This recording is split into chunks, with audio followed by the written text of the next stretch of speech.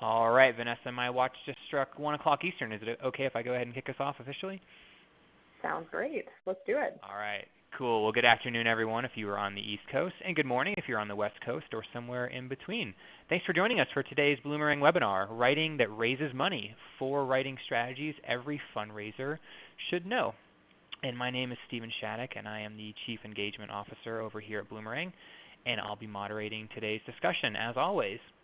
And just a couple of housekeeping items before we get started. Just want to let you all know that we are recording this presentation, and we'll be sending out that recording as well as the slides later on this afternoon. So if you have to leave early, or perhaps you want to review the content later on or share it with a colleague or a friend, you'll be able to do that. Just look for an email from me a little bit later on this afternoon. And as you're listening today, please feel free to use that chat box right there on your webinar screen. I know a lot of you have already. We always love seeing questions and comments as we go along, so don't be shy. We're going to save some time at the end for Q&A. We'll try to answer just as many questions as we can before the 2 o'clock Eastern hour. And if you are a Twitter type person, you can follow along there as well. We love to see your tweets. You can use the hashtag Bloomerang, as well as our username at Bloomerang Tech.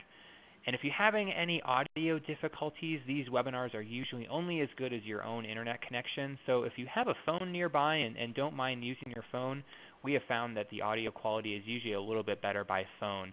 So if you have any issues listening to us today, I would try the phone first. There's a phone number you can dial into in the email from ReadyTalk that went out just about an hour ago. And if you are new to Bloomerang, if this is your first Bloomerang webinar, I just want to say a special welcome to you folks. We do these webinars just about every Thursday afternoon. We have a great guest like Vanessa on to give an educational presentation. But beyond that, we also offer donor management software. So if you're in the market for that, or maybe just kind of curious about Bloomerang, check out our website. You can even download a quick video demo to get a look at the software. But for now, I am super excited to introduce one of our favorites, a stalwart on our annual Bloomerang webinar series. Vanessa Chase Lockshin is joining us from beautiful Vancouver. How's it going, Vanessa? Great, Stephen. Thanks so much for having me today. Oh yeah, I'm excited to have you. I've been looking at your slides. This is going to be a really great presentation. If you guys listening in don't know Vanessa, you got to follow her. Follow her on Twitter. Check out her blog. She is an international nonprofit consultant. She's a thought leader. She's a trainer. She's a speaker. She's a frequent webinar and conference speaker. If you see her name on a conference schedule, definitely go to her session. She is the author of a great book. It's actually right here on my bookshelf next to me, The Storytelling Nonprofit. Definitely pick up this book if you like her presentation, which you will. Lots of great templates and examples, real-life examples of the kinds of things she's going to talk about today. It even has a Jean-Luc Godard quote, one of my favorite directors, so really good book. She is also the founder of the Storytelling Nonprofit, and she has provided training and development, professional development to over 9,000 nonprofit professionals, helping them raise over $10 million. And after you see this presentation, that is no longer going to be surprising to you. So I'm going to pipe down. Vanessa, why don't you take it away, my friend? Yeah, thanks so much, Stephen, for the introduction. It is terrific to be here with all of you today, and welcome to all of you to today's webinar. So as Stephen mentioned, my name is Vanessa Chase Lockshin, and I'm really delighted to be here today for this webinar. We're going to talk about writing strategies that can help you raise more money for your nonprofit. And I know not all of you may be fundraisers per se, but maybe you work in communications, or maybe you're an executive director and you're doing some fundraising writing. These are absolutely strategies that you can use as well, and I hope they'll be really useful for you. I am a fundraiser by profession, and that's what I have been doing for a number of years. But I have to say one of my favorite things about fundraising is the copywriting piece. And that's usually surprising for a lot of people to hear, because we often think about fundraisers as being folks who like to be out in the community doing face-to-face work. But I actually think there's real value in having a strong writing tool set, and being able to really write compelling copy that not only resonates with your audience, but also helps you raise money and really achieve the goals that your organization is working towards. So I'm really excited to talk about that some more with all of you here today. And before we dive in, I just wanted to ask you all a question, and I'm going to show it to you here on the next slide. And my question for you is, how do you feel when you think about sitting down to write something? And you can let me know in the chat box. You can just send in your answers there. So the question is, how do you feel when you think about sitting down to write something? Yeah, so I see some people are saying anxious. That seems to be a big one. Some say, where do I start? Excited, worried that no one's going to respond, overwhelmed. I see a lot of folks are saying overwhelmed.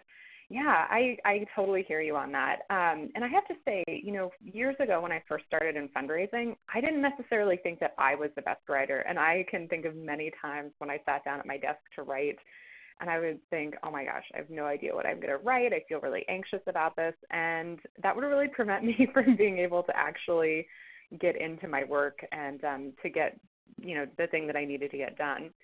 But I want to say that one of the things that I've really found in the last 2 years about writing is that it is really a skill that can actually be learned. And I say that because I think that writing for fundraising specifically is actually more of a science than an art. And I think that there's some principles that if you know and you apply them consistently, you can absolutely improve your writing.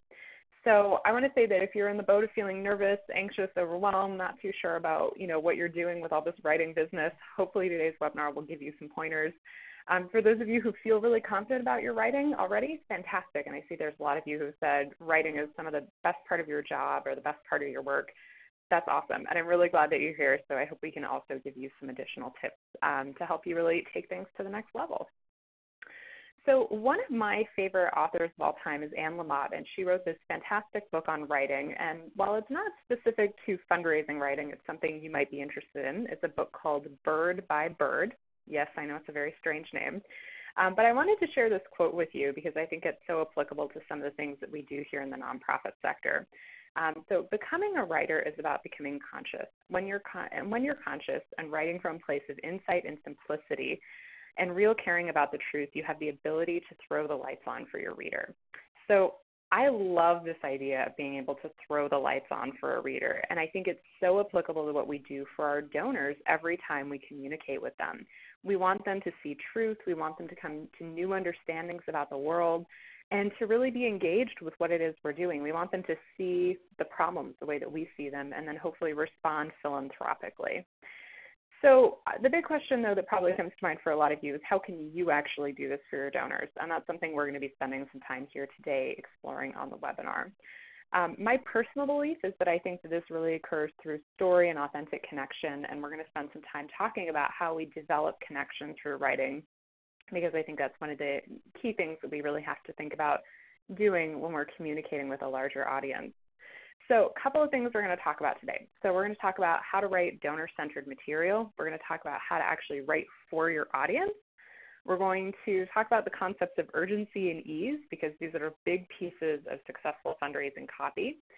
And we're going to wrap up with talking about the concept of writer's block, because like a lot of you mentioned, sometimes writing can be difficult, and we need to have tools at our disposal to be able to work through that.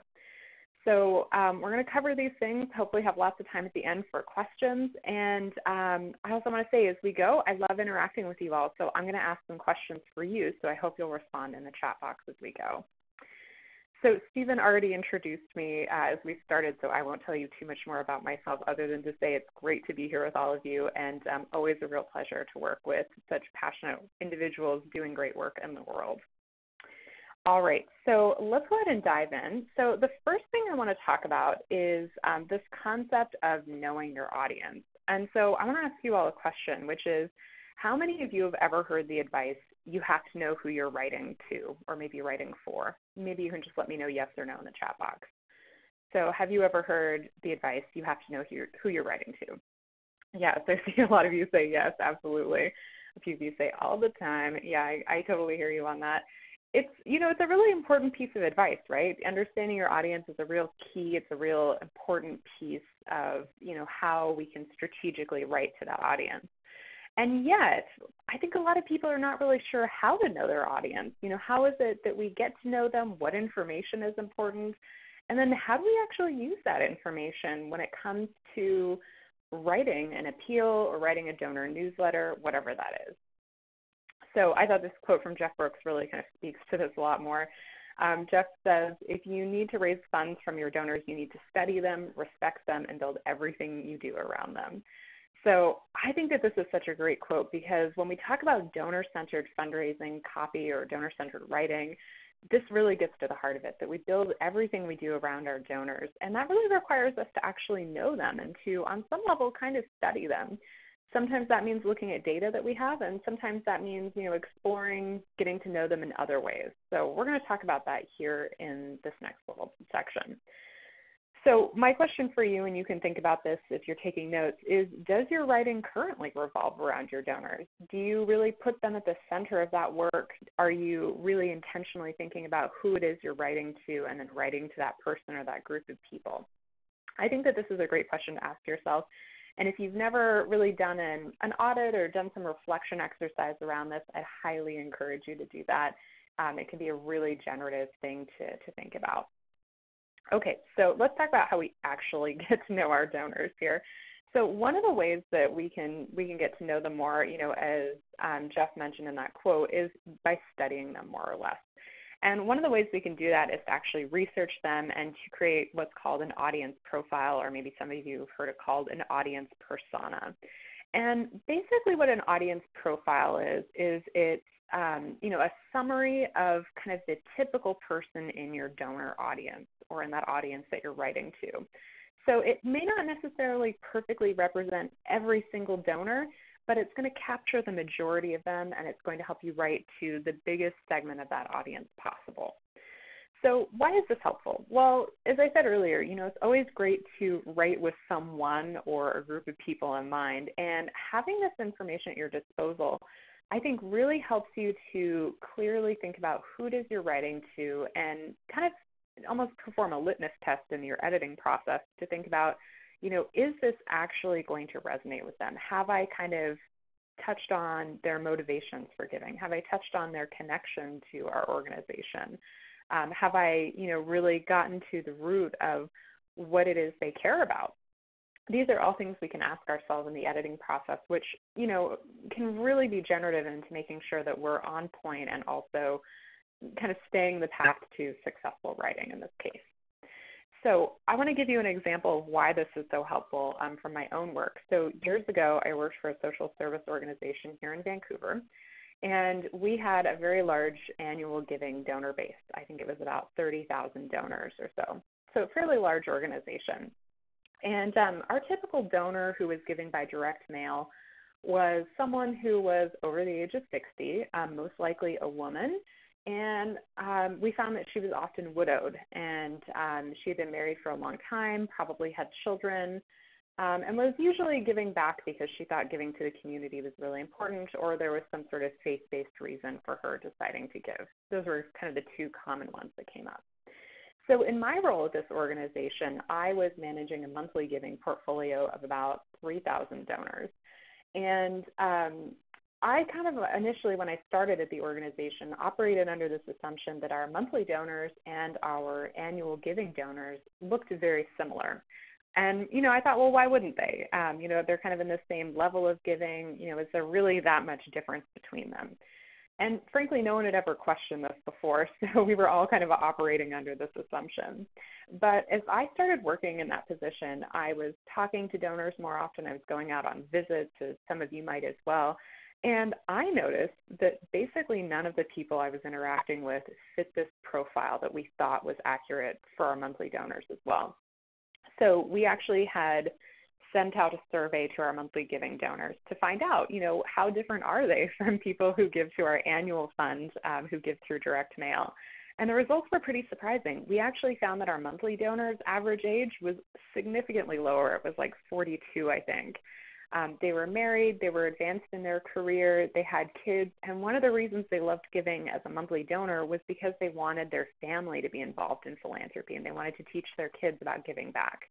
That's so different from our other donors who are giving to the organization. And recognizing that really allowed me not only to tailor our monthly giving stewardship to them a little bit more, but it also allowed us to better tailor our copy when we were doing monthly giving acquisition, because we had a much clearer idea of who it was that was likely to become a monthly donor at our organization. So these are, just an example of kind of the value of having this research and doing these sorts of things. I'm going to talk a little bit more about how to actually do a survey, although there's lots that we could say about that. We could probably spend a whole hour just talking about that, so I'll just touch on a few of the highlights. But I want to say that really the starting point to researching your audience is identifying what your current assumptions are. So what are those things that you think you know about your audience that you assume are fact, but you actually have no data to prove or support?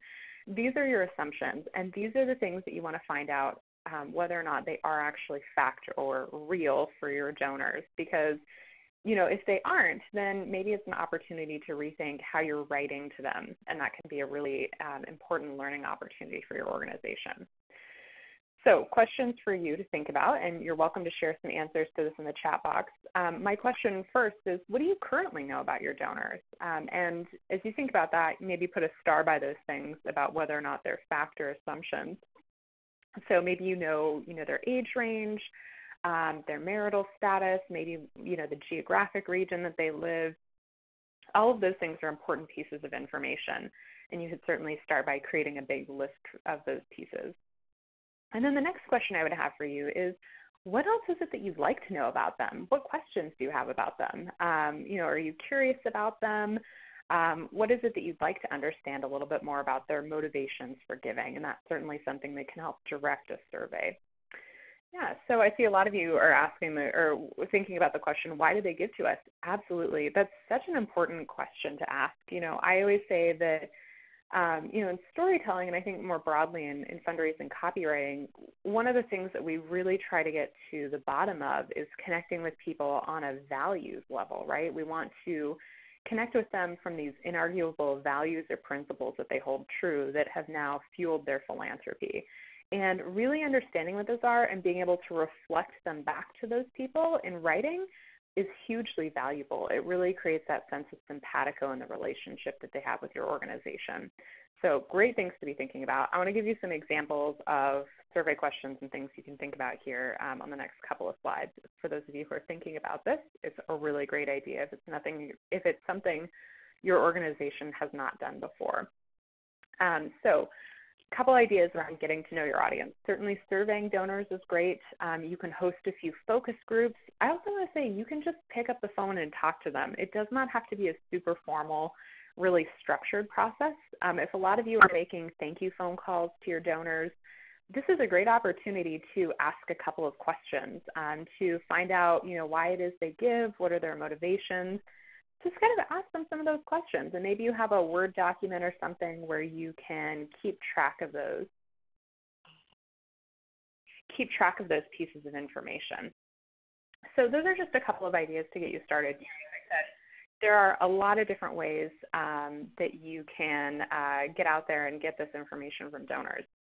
So specifically, if you are thinking about a survey, which, there's a lot of things that you could think about there. I'll give you a couple of pointers on this. So when I run surveys with clients or help organizations figure this out, there's a couple of things that I always like to think about, which is, first of all, what is our objective? So what is it that we're trying to learn? Is there an assumption that we're testing? That's always the place I like to start from. And my kind of guiding principle for survey design is to aim for somewhere between like 5 to 10 questions. And I would say 10 is probably on the high side. We don't want to ask people endless questions. We don't want the survey to be so long that they don't finish it. So we need to make sure that it's quick. It's something that's very doable for people. And that requires us to be a little bit more ruthless in our question selection, right? So asking a mix of demographic and psychographic questions is really helpful. So this will really help you get to both qualitative and quantitative information about your audience. So open-ended questions, but also questions where they can tick a box or select an answer. Those are all really useful. A couple of questions that I like to ask in case you're thinking about what kinds of questions you could ask. I love to ask people, why do you give to our organization? And I love to make that an open-ended question so that they can really share their own language and their own words about why they give. What do you like most about our work? So really trying to understand what it is that drew them in. Also asking questions about their preferences or about what they enjoy about your communications can be really helpful. So, do you enjoy our newsletter, or do you enjoy reading stories that we send out by email? Those things can all really help you also determine the effectiveness of your communications in addition to figuring out how to better proceed with your content as well. So taking all of this information and then distilling it into your profile or a summary of who your audience is such a useful activity for your organization and is really the first step in having much greater clarity around who it is your audience actually is and being able to communicate with them much more effectively. So as we go throughout the webinar, I do just want to give you some action items and suggestions for things that you could do if you wanted to act on some of this information, and I hope you will. So one suggestion for this strategy is to talk to 3 donors in the next week. They could be people who've made a gift recently, or if you work with major donors, maybe some folks you haven't talked to in a while, pick up the phone and talk to them. Maybe, strike up conversation, ask a couple of these questions that we've talked about, and take notes and see if from those conversations, you start to see anything emerging or any similarities. But this will help you get your feet wet and hopefully encourage you to keep doing this work because it really is so important. All right, so I want to ask you all a question, and this is something you can answer in the chat box. And my question for you is, how can you write something that resonates with your audience? And this kind of ties into what we're going to talk about next. But I'm curious, if you sit down to write, is there anything you specifically do or think about that helps you make sure that you're kind of resonating with that audience in an important way? So lots of you are sharing suggestions, which is great. So I see a few of you said sharing a story, mention their values and goals, appeal to emotions. Yeah, lots of appealing to emotions, absolutely. Making it personal, kind of connecting in with them. Yeah, absolutely. These are all great suggestions. Sharing stories, making sure the reader feels like the hero. Yes, what a great donor-centered principle in our writing. Absolutely. So it sounds like you all have a lot of really great ideas about how you can kind of resonate with that audience in a deeper level. I want to give you another way that I think is really useful and probably one of the simpler things that you can do. So this kind of builds on what we've just talked about, using what you know about your audience. And that strategy is to actually use your audience's words. And I think I saw a couple of you mention this in the chat box. But this is a really interesting strategy and probably one of the best things that I've done personally in my own writing and also in the writing that I do for clients. I'll start by saying that the reason this works is because when you mirror people's language, they're really able to see themselves in what you're saying and really feel like there's some sort of deeper connection with your organization. As I mentioned earlier, this concept of simpatico or kind of harmony that people feel when they read your copy, that ultimately gives rise to them knowing, liking, and ultimately trusting your organization in a very different way. So using their words and really being able to mirror that back to them is something that can be hugely helpful. So how do you actually do this? And I want to give you some examples as well from one of my clients. So it's kind of one of the starting places of this is to really just go back to the basic things you know about your audience. So as I said, building on what we were talking about here in that last strategy, one of the things that can be really helpful is in open-ended answers, or open-ended questions rather. Go through those answers and look to see, are there recurring words or phrases that people use to describe the work or ways in which they talk about it? Those are absolutely words that I would add to like a word bank or a document where I was collecting this kind of information. And paying attention to that can be really useful. There's also a lot of ways that you can listen to conversation online and kind of pick up on some of those, cues and words and phrases that people are using. We really ultimately want to find a hook, right? We want to look at the breadth of data that we may have and think about what is the best hook for the most people and use that in our writing, in the call to action, in various parts of that copy. But it really comes down to really never stopping learning about your audience. There's always more to investigate. There's generational changes. There's shifts within your database. Don't get complacent and go through this exercise once and think that it's kind of a one and done thing.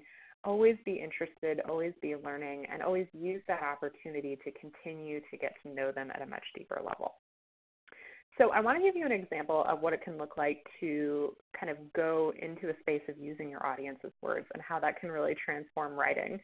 So I wanted to give you an example from someone that I've worked with in the past, and the organization is FIBA UK. They do international development work, basically using the radio and kind of communications to help inform people during disaster situations. That's the gist of it. So this was, the text you see here on this slide is from their donation page, and I'll just go ahead and read it in case it's not super clear for folks. So it says, you can help ensure that life-giving media reaches communities most in need right now. FIBA's work is made possible by generous donors who care about communities in need. Our donors give I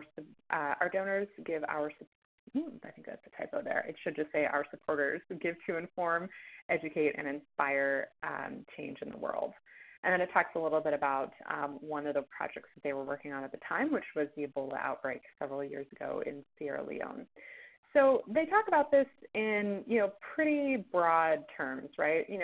When I first read this, I kind of had a lot of questions about, well, what does life-giving media mean? And why is it so important that, we use radio to respond to, a crisis situation like this? It doesn't really give us a lot of clarity on those things. And, it's not a ton of substance. And that was really affecting their donation rates. I had a lot of questions when we started working on this project about, is this actually how your audience describes your work? Would they actually use the term life-giving media? It was something the organization used over and over again. And I just kind of wondered, is that really resonant with them? And is that, how they think about this work? So we spent some time together doing a lot of research on their audience. We mostly used surveys and a few other tools to kind of collect some information and think about how we could change the copy on this donation page and in a few other places on their website. So this is the after, and I'll go ahead and read this and talk a little bit about how some of these changes came about. So it says, your gift to Hands-On Health will tackle Ebola by community radio. You've probably heard a lot about Ebola on the news in the last year. For all the discussion about containing the spread of the Ebola virus, many agencies are not looking at the most fundamental way to contain the spread, communication. By supporting Hands-On Health projects, you'll enable local communities to be active in the response to eradicate Ebola by using media to strengthen community resilience, awareness, address stigma, and rebuilding community structures. So this reads pretty differently, right? and I'd have to say, there's a couple of things about it that are much more different. It's colloquial, so it sounds like someone would actually talk. It kind of addresses what is community radio and why is that so important. It really says that at the bottom. It uses media to strengthen community resilience, raise awareness, address stigma, et cetera. And it gives us a reason to understand why this is actually the best tactic to help contain the spread of Ebola, or why this is a better way to address this work compared to others. So the other thing about this, too, is that we really switched to a much more donor-centered way of talking about the work. So, probably the broadest way that people talk about donor-centered copy is this using the word you or the pronoun you. So just being able to, address people directly, kind of pull them into the copy, pull them into the work, talking about how they can make a difference, not just your organization. That was another way that there was a real shift in this copy. And so let's see, Anna, you asked if I could go back to the other letter after explaining this one, just to get a quick look back. Yes, absolutely. So I will just flip back to the last slide in case a few of you want to take a look at this. And I think the slides will be available after as well if you want to take a closer look at these. But you can see in this one, again, this is the before. There's a lot of data. There's a lot of big numbers. There's, some acronyms. It's much more broad. It doesn't have the kind of familiar feel of talking to, a layperson or a friend about this issue, and feeling like you can actually understand what's happening. Yeah, definitely. There's a lot of passive sentence construction in this. Yeah, so there's kind of a lack of urgency about it, and that may be true in the after example as well. It's always an ongoing process of perfecting things, I find. All right, so I hope that example helps you kind of think about how this might apply to your work. As I said, that was just one piece of copy from that organization. It was, their donation page. This is an exercise that you could also do, just this one thing on your website, maybe your donation page or an about page. Take a look at that copy and think about, how could you incorporate your audience's words. One other tool I want to suggest is to actually start keeping a list of words and phrases your audience uses to talk about and describe your cause. I think that this is a really great thing to do. I personally have a Word document on my desktop where I keep track of how people talk about storytelling, for instance. And it's really helpful because it reminds me of the variety of ways in which people communicate about these topics and helps me kind of plug into that a little bit more. You might also be able to do the same thing for your organization. I find that this is similar or can be somewhat similar to developing some branding guidelines or something you might find in a brand book if your organization has such a thing. Or if you don't, this is a great piece to add into that. A brand book will often go through and talk about language, tone, what words do we use, what words do we not use, things like that. It's kind of similar concept to that, and certainly something that can help you out as you're thinking about how to incorporate this into your work. All right, so we're going to come to the third strategy for writing and talk about this a little bit more, which is urgency plus ease equals magic. And the reason I included this in today's webinar is I often get asked questions about how to increase response rates in appeals or how to, increase the amount of money that's raised. And my short answer is that there has to be a sense of urgency and ease in the language. And we're going to explore both of those ideas here in the next few minutes, and hopefully I'll give you some more suggestions as to how you can do this in your work. So my question for you here on this next slide, and you're welcome to answer this in the chat, is how do you create urgency in your stories? And maybe not just in your stories, but how do you create a sense of urgency maybe in your appeals, in direct mail or in an email? What is it that you do to hopefully make that sound more urgent for people? Yeah, so Claire says using the word now, give a deadline for a challenge gift match, tie to an event. Yeah, so a lot of you are saying making it really deadline driven. A few of you mentioned, tying it to current events. Yes, news cycle fundraising is very useful and such a good thing to think about.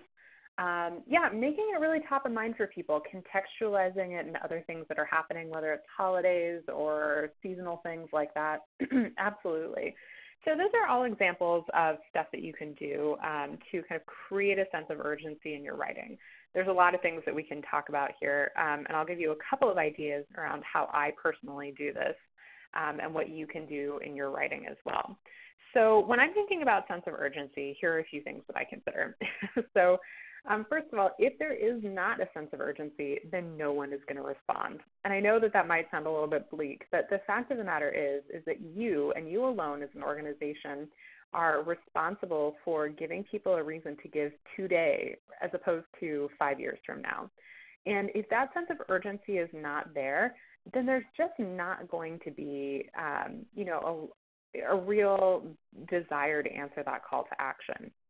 And the thing about it is that urgency can be weaved throughout an appeal. It's not just the call to action, and I think that this is the mistake that I often see in writing, is that we wait to throw out the call to action at the end, and that's the only place where there's a real sense of urgency. Well, instead, what we've got to do is we're building up our appeal, we're talking about our theory of change, we're making our case for support.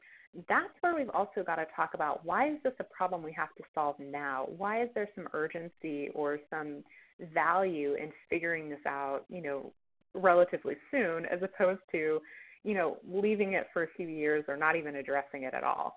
That's really something that is worthwhile doing. One way that I think about this, especially in a call to action, is a deadline plus what's at stake and really talking to one person. And so again, using the pronoun you can be very helpful, really making sure that it speaks to that person rather than saying, donors can help or, help today.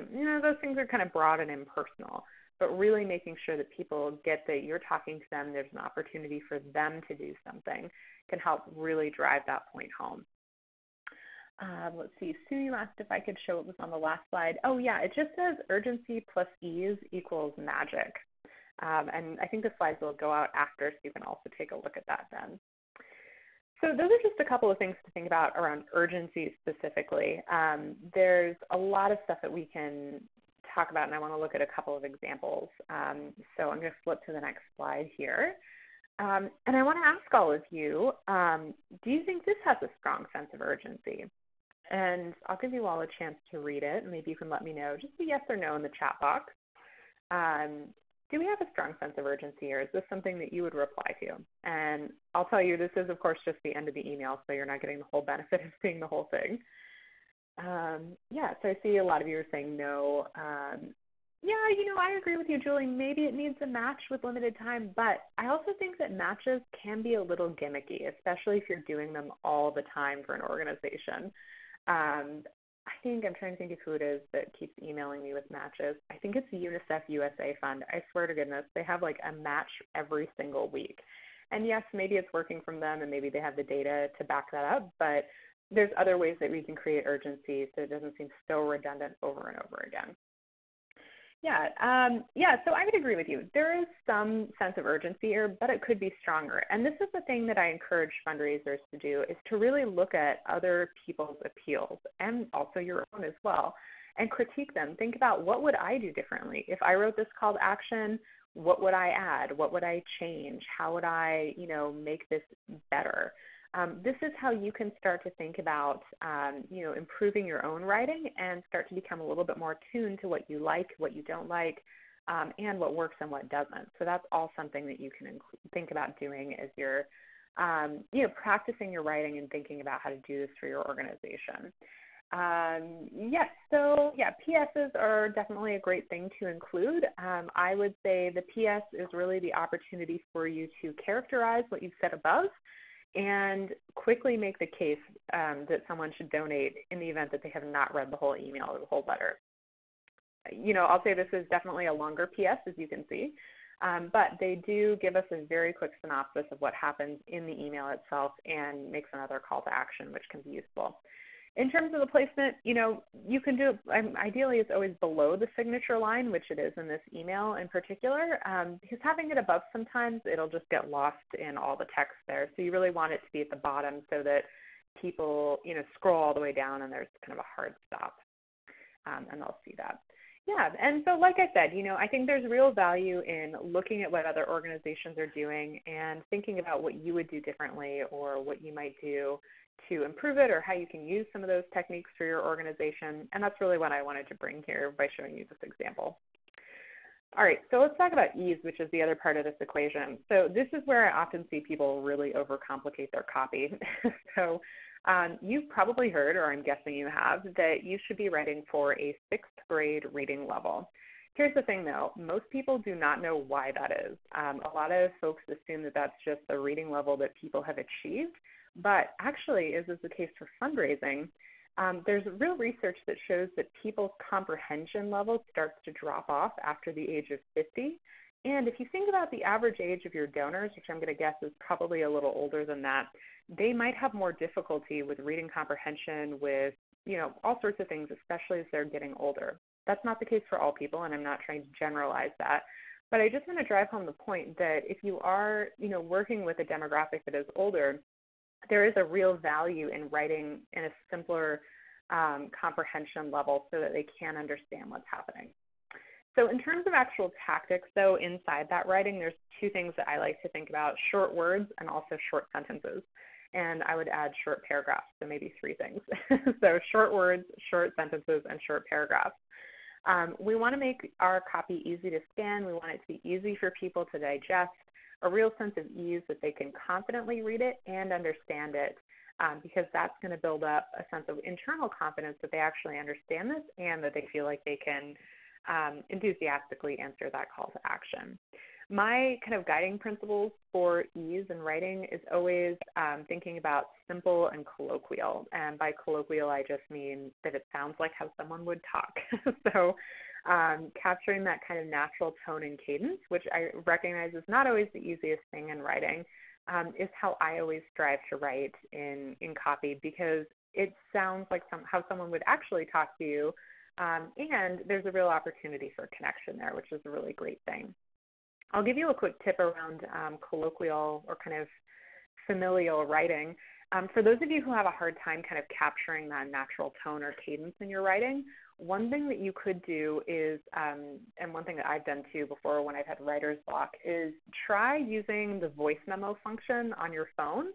and record what you want to say. So just talk out your appeal, talk out what it is you think you wanted to write, and just record it. And then when you're done recording it, transcribe it. And maybe that'll be easier if it's a shorter piece. But I find that a lot of people, when they talk, they have a real great tone, a real great cadence, much natural language choice. And when we sit down to write, sometimes we lose that. So this is an opportunity for you to test out something new. So if you have a really strong verbal communication background, this might be a really great tool for you to try out. If you're, looking for some other ways to capture kind of that quality in your writing.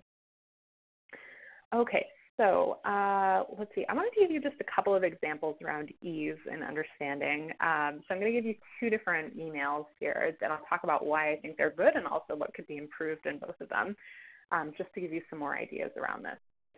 So this email was too long to fit all in one scroll, so I had to do it side by side for you. So hopefully you can take a look at this, although I know the text might be a little small here on the slide.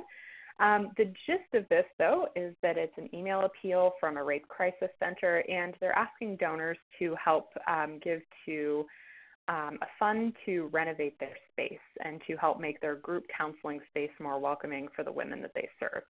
Now, I will say on the outset, this appeal might look like, it's not that great. Is it compelling to donate to capital costs, things like that?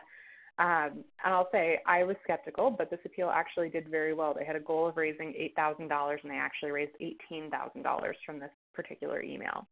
And yes, I agree. There's a lot going on in this email. So one thing that I would do, and that they have done since they sent this out, is no more sidebar. It's not useful. It's too distracting, and there's a lot of information in there that takes away from the actual text of the email itself. Also, the block quotes that are in there, again, not really useful. It's better just to bold or underline things so that we can focus on the actual text. So when we talk about ease, it's not just ease of language, but also ease of design, and that's what I really wanted to point out to you here in this email. And some of you have said this too in the chat box, that there's a real value in less is more, or really being simple in our design and making it easy for people to read and understand what's happening. So I'll give you another example of this that maybe does this a little bit better. This is an email from Invisible Children. And again, really short email. There's literally just a header above the top of it, although that's not here on this slide. But it's very simple. It's to the point. There's an ask at the bottom. There's a link to a video that also reinforces the message from this appeal. The thing that I'll say I like about it, very short paragraph. Yet it's concise and tells us exactly what we need to know. There's a problem, they've told us what the solution is, and the one thing that we can do to help is to donate so that the organization can keep doing this work. Overall, very concise, and I think there's a real value to being able to do that. So Amy, you asked, is the video embedded or is the image of the video linked to YouTube? I think it's been a while since I looked at this email. I'm pretty sure this is a screenshot of it, but it has a hyperlink, and so if you clicked it in the email, it would take you to a landing page that has like the full appeal and the video on it. Yeah, so that's certainly something you can always do. All right, so action item for all of you is something you can think about. I would love for you to pull out your last fundraising appeal and look at it for urgency and ease, and identify one thing you could improve. So maybe you could do this today, maybe next week. If you're taking notes, just put a star next to this and think about, when can you make some time to take a look at this and really try to learn from your own writing in the past and think about how you can improve that. All right, so we are arriving towards the end of our webinar. I want to cover one last concept for all of you, and I hope this has been useful so far. The last strategy that I want to talk about is to have tools to overcome writer's block. And I wanted to include this because I know that there are real times when it just feels like we cannot write anything to save our life. And yet, we have deadlines and we have to get it done. So I wanted to offer you some ideas for working through those tougher times, hopefully less frustration. Even though I'm a professional writer, I say there's many times where I sit down to and I'm like, oh, I have no idea what I want to write, or, no idea, what to say. And coming back to some of these tools for me helps me focus, helps me remember that, yes, I can work through this and get to, the real heart of what it is I need to get done that day. All right, so a couple of suggestions for writer's block. I already mentioned this first one earlier, but try talking it out. Sometimes just talking out what it is you want to write can be really helpful.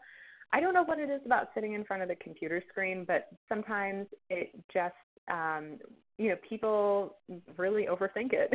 So if you take a step back from that and just talk it out, with yourself, with your voice recorder, on your phone, with a friend, whoever, that can really be a way to kind of get the creative juices flowing. I find for me, sometimes changing my environment is really helpful. So if you always work in your office, maybe you can work in your conference room or a boardroom, even go to a coffee shop if you're able to work off-site for a few hours. These are all things that can just help you kind of get out of like that rut that you're feeling in, and hopefully get you refocused and moving along.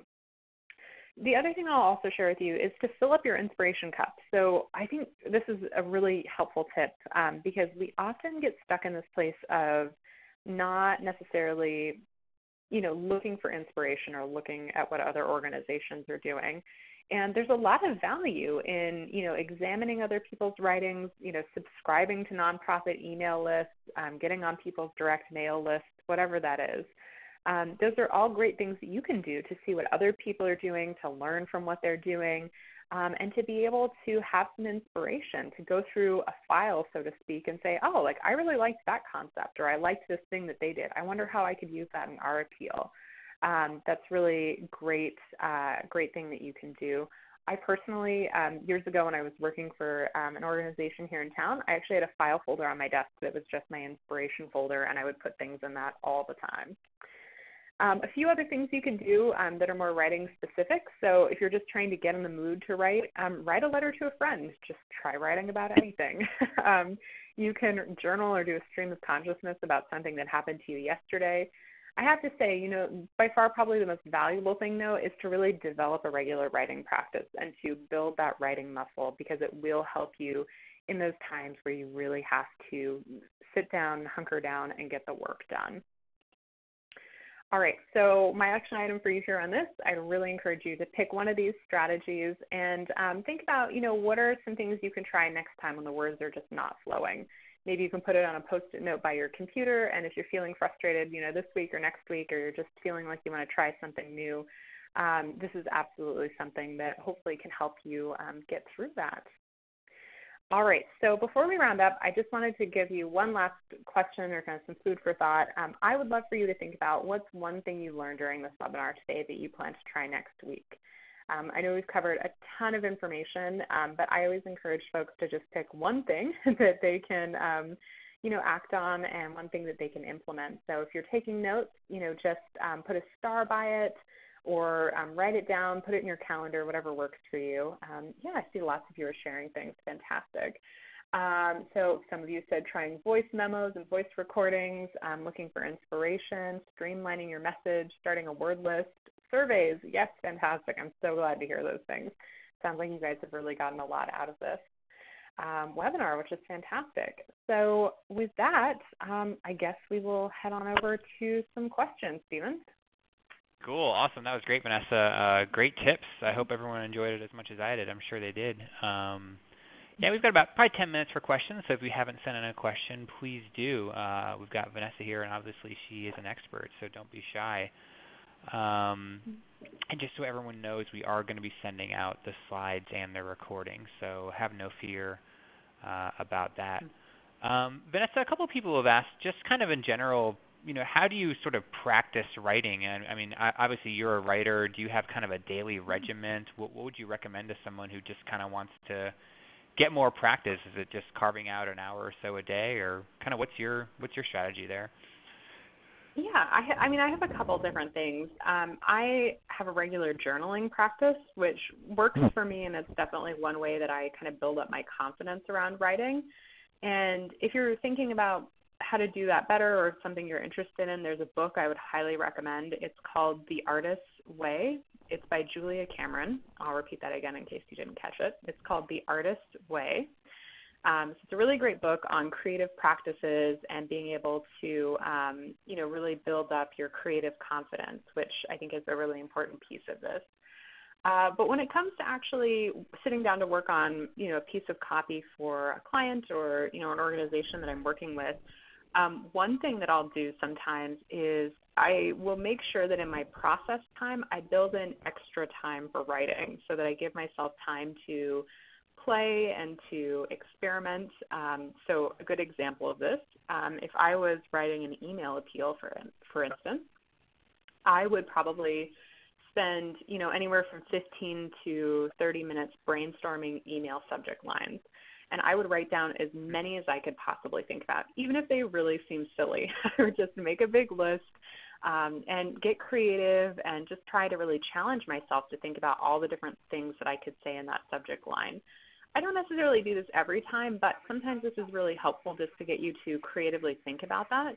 And that's something you can apply to a lot of other pieces in your writing, your first sentence, your call to action, spending that little bit of extra time brainstorming, practicing, and just being creative with that can really help kind of build up that writing muscle for you. Cool. I love the journaling idea too. Mm-hmm. Vanessa, we've had a lot of people ask about kind of the concept of urgency, and Adrian here has a specific question. His organization sounds like has kind of a constant need for funding. There's sort of this constant urgency. If you don't have a deadline or like an impending match that's going to expire, how would you recommend creating that sense of urgency without sort of tiring out your donors? Every day we have this immediate need every single day. Any strategies for Adrian there? Yeah, I think that's a really great point because we don't want to seem as organizations like our house is always on fire, right? And Right. I think this is something I've seen a lot with email appeals in the last couple of years is, people are always kind of on their megaphone saying, things are going terribly or we have a match and it's overwhelming sometimes, right? So we have to pace ourselves and figure out, what are those real moments for urgency? And I say that specifically for like a deadline or a match. We can't always do it all the time. Otherwise, it really loses its power. And so we have to kind of strategically think about when to best use those devices. But in general, there are always ways to encourage some sense of urgency, even if it's not deadline driven, which sometimes is just as good. And that might be thinking about why should this problem be solved now? And that's the question I often come back to. Your organization could solve this issue anytime. Why is it a problem worth solving now, and why should donors care about it now? And this will really get into some of probably the more meatier reasons as to why you think that this is something people should support. And that can be your sense of urgency. I'll give you an example going back to that appeal from WAVA, which a lot of you said had a lot of text on it, which it did. Part of their sense of urgency in that particular campaign was that they really needed a welcoming place for women who come for group counseling sessions. They need women to be comfortable. They want them to be happy coming there. They want them to feel like they have a safe, warm, serene place to come for counseling after a sexual assault. And that's why they felt like they needed to fix that now. Is that necessarily deadline driven? No, but that's okay. I'd say another example from that particular organization, they often do appeals to support their counseling services. And one of the things that they cite is that they have a 2.5-year wait list for one-to-one counseling. So if a woman came in today and wanted to see a counselor, she'd have to wait 2.5 years. And so they often cite that as kind of their sense of urgency that, this is unacceptable, that we should be able to serve women faster. And in order to do that, they need more money to hire more counselors and really build out their staff. That makes sense. Mm-hmm. What about grant writing, Vanessa? We've had a lot of people ask if these sort of concepts will also sort of extend or be applicable to responding to a grant. Any tips there for folks who are applying for grants and maybe want to put some of these things into practice? Yeah, absolutely. I think there definitely are a couple of them that will be more applicable than others. I will say, in general, though, if you are looking for advice more around grant writing, I would highly recommend connecting with Diane H. Leonard. She is a wonderful grant writing specialist and has just a wealth of knowledge on this topic. I think, the piece around knowing your audience, absolutely applicable. It's important to know the foundation that you're writing to, what their interests are, what they fund. You don't just want to send them a letter of inquiry or an application without knowing anything about them. Because in that writing, you want to be able to connect with them. You want to give them reasons as to why your organization, is a good fit for them or a good match. And that requires you to do some level of research, right? With urgency and ease, of course, with a grant application, sometimes they are more data heavy. It really depends on the foundation and what they're looking for in that application. But again, you do want to give them reasons as to why they should fund it now in this funding cycle as opposed to later on, right? And building your case for support. Why is this a problem worth solving? Why should we solve it now? I know I keep coming back to those questions, but those I think are really some of the foundational pieces of developing a good sense of urgency. And Scott, I see you wanted to know that grant writer's name again. Yeah, her name is Diane H. Leonard. Cool, look her up. Probably got time for one last question, Vanessa, and we've had also a lot of people ask about, is there like an optimal length for these types of pieces? It seems like there's a lot of research out there that will tell you, long is good, short is good, the other one's bad, the other one's good. What's sort of your rule of thumb, or is there really a rule of thumb on length?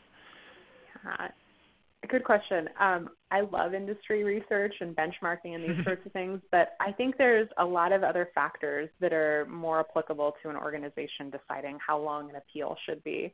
And chief among them is really about how your organization has historically communicated with donors, because the length of your appeals has set a precedent as to what people come to expect. You sort of train people each time you send them something. And so it really comes down to what your donors are used to and what they respond to. So there's a value in testing and figuring out what that could be, but also recognizing that, there is some uniqueness to how you communicate with your audience, and it's a good thing to embrace that on some level. For example, I work with an organization who regularly sends out email appeals and advocacy emails that are, anywhere from 1,000 to 2,000 words long. That's really long, right?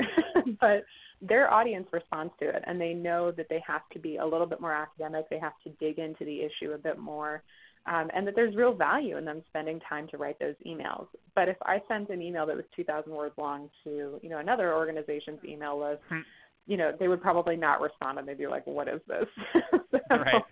So you really have to kind of know what it is your audience is responding to. And that's, again, where surveying, testing things, those things can all be really useful.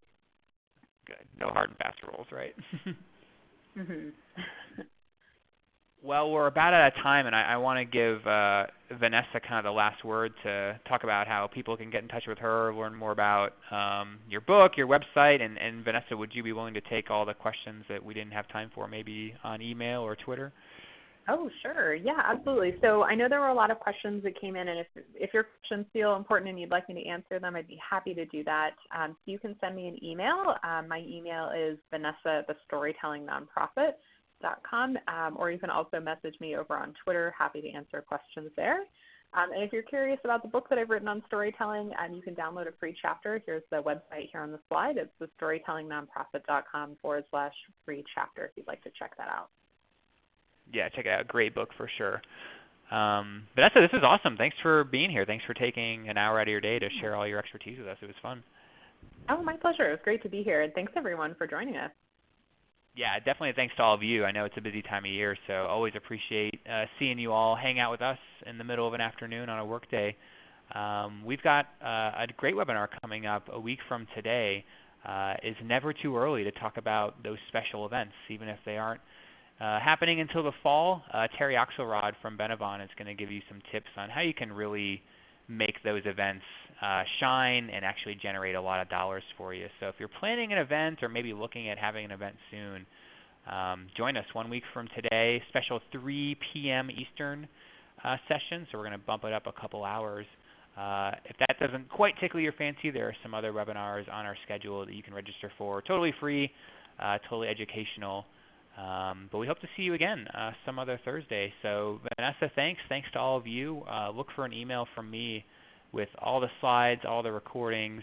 We'll get that in your hands today. And hopefully we will see you again next week, if not sooner. If not, have a great rest of your day and a great weekend, and hopefully we'll talk to you soon.